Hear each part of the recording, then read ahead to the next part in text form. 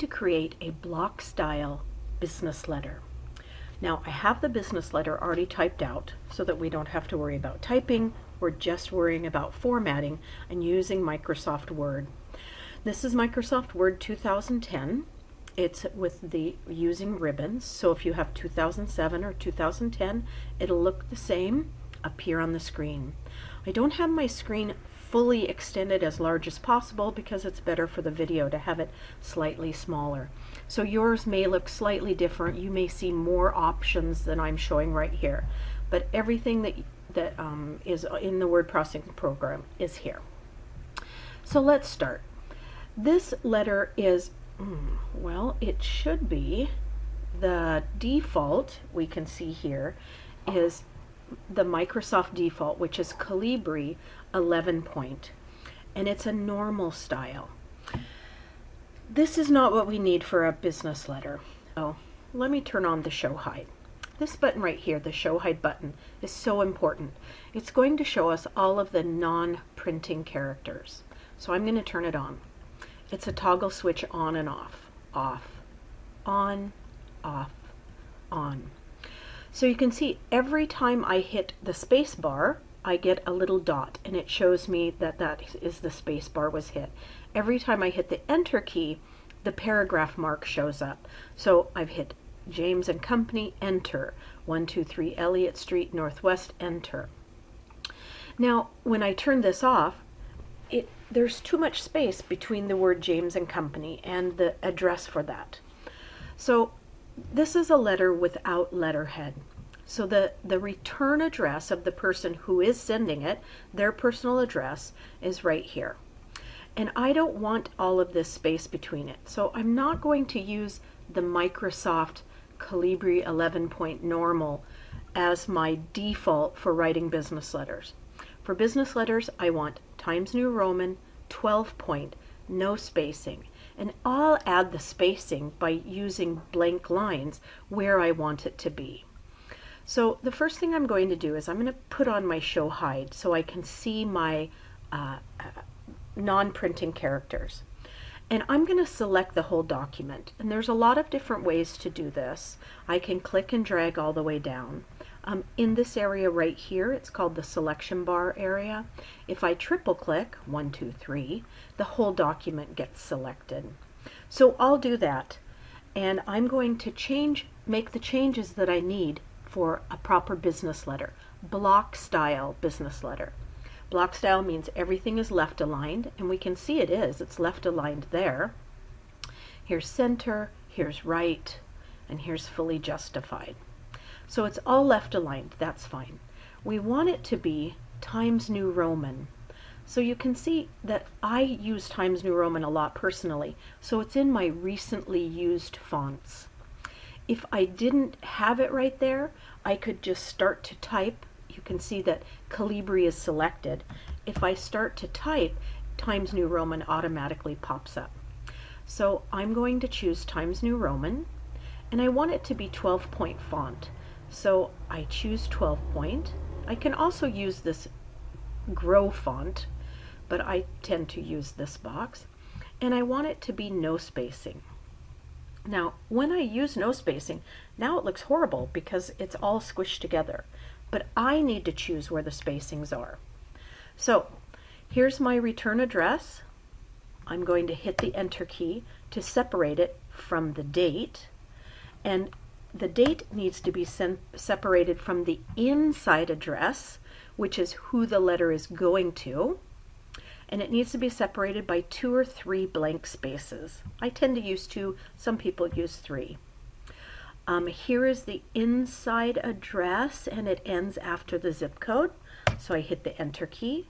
I have 1 blank space. Dear Miss Reynolds, I need a blank space. I need a comma here, or a colon. Some offices prefer colon, some offices comma. I'll use commas. Okay, so I have it. 1 enter. Here's my first paragraph. I know this is the end of the paragraph because I see the paragraph mark. So I need to hit the enter key.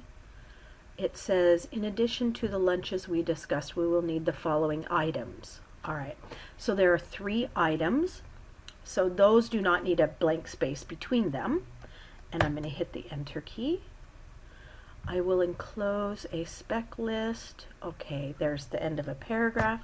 I hit the Enter key. I go to this paragraph. I hit the Enter key. Here is sincerely. Now, this is the closing. And after the closing, I need space for a signature. And some people's signature is very big. So we always leave 3 blank spaces for someone to handwrite their signature. And then here is the name of the person, because often signatures can't be read. So there's the name typed out. Here's the title of that. David Johnson is the HR manager. And then there's a blank space, and then the typist's initials go right here.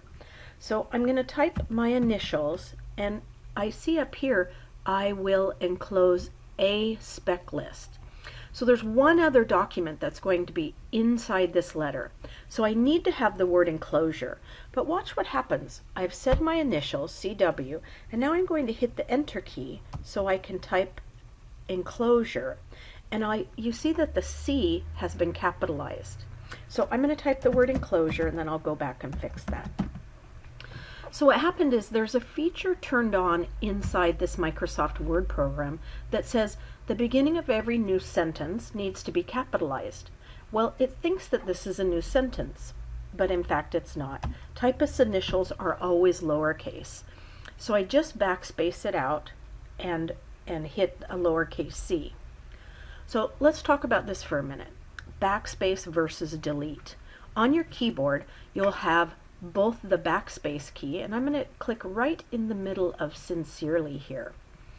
And when I use the backspace key, it goes back towards the left. When I hit the delete key, it goes to the right or forward. So you can use the backspace key or the delete key depending on which direction you want to go. Now, I really don't want to get rid of the word sincerely, so I can use the undo or the clear to put back that word that I did. So I'm just going to continue to undo here, and it's going to eventually bring back, I went too far because now it's a capital C. So I'm going to redo the typing. So remember our quick access toolbar, we turned features on and off, and I always have my undo and redo turned on because I use those often. You can see how far I can go back. I can undo 18 actions. Well, I don't want to, but I could. All right, so I have a red squiggly underline. The red squiggly underline, often, not 100% of the time, but often it means there's some kind of spelling error. Well, I know this isn't true. CW are my initials, so I just leave it. I ignore it. I know that Mrs. Reynolds' name is spelled correctly here. If I right-click, it'll give me a different spelling that it wants to use. And it says that I should be spelling it like this, but in fact, this person spells her name without the Y. So I'm going to leave it. I can ignore all, or I can add it to the dictionary. If this was someone I regularly mailed letters to, I would add her name to my dictionary, but I don't want to do that. So I'm going to ignore all. All right, let's turn off our show hide here for a minute. And we have the return address, the date, the inside address, the greeting or salutation. We have the body of the letter. We have the closing. We have the name, the title, the typist's initials, and the word enclosure. So this letter is complete as a block style business letter. Now, I want to show one other thing in this video. We used the no spacing style here, and let me turn this back to the Microsoft normal for a minute. So what this is every time the enter key was hit, the normal style puts a blank space here. Now our blank spaces, if I look down here, are Times New Roman 12 point. Times New Roman 12 point, because that's what we said they were. We don't know what this blank space is because there's no paragraph marker for us to look. So to be able to see what this blank space is, right here in the paragraph grouping, we have a little arrow, and that arrow opens up a bigger dialog box for us. So if I click on that dialog box, it shows me that the spacing after this line is actually 10 point, and it says that the line spacing is multiple.